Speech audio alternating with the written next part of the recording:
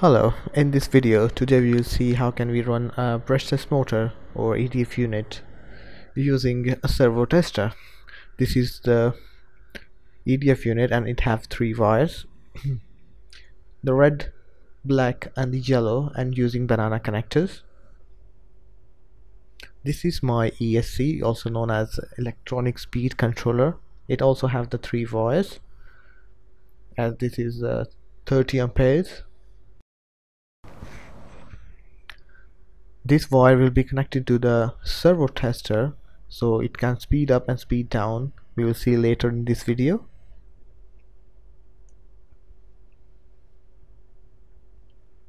The other end have a T connector which will be connected with the battery. As you can see, it looks like a T, that's why it's called a T connector. And this end have three wires, this end have two wires plus a servo connection. This is my battery, it also have a T connector. I'm using 2 cells LiPo battery.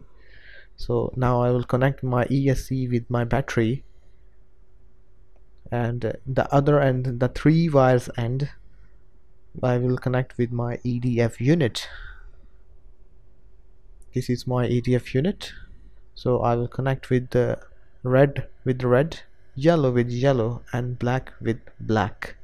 While connecting, make sure that there is no dust or there's any loose connection, otherwise your performance of the EDF will be impaired. Here is the servo tester. The small wire I have connected with the servo tester, and this knob will be used to speed up or speed down the EDF unit.